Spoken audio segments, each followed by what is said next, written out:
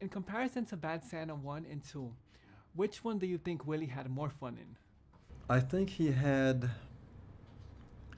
more fun in the first one, and he learns more in the second one. What did he learn in the second one? I think he learned to finally go ahead and let your guard down and admit to somebody that you care about them. Speaking of that, Willie shows a lot of vulnerability in the film because he has his issues with Sonny, and he has an attachment issue with Thermos, which he doesn't. I feel like he cares, but he doesn't want to care for some reason.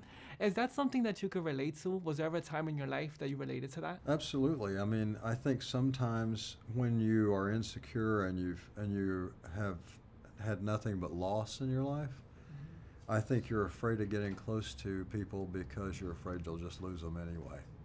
And I think Willie's got a little bit of that, you know. I think abused kids in general have that. You know, sometimes they're afraid to get too attached because you're afraid of what might happen. What was your favorite scene to shoot?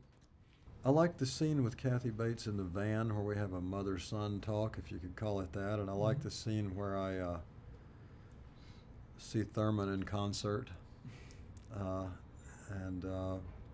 And it's always fun doing any scene with Tony. I mean, you know, it's just, he makes me laugh. And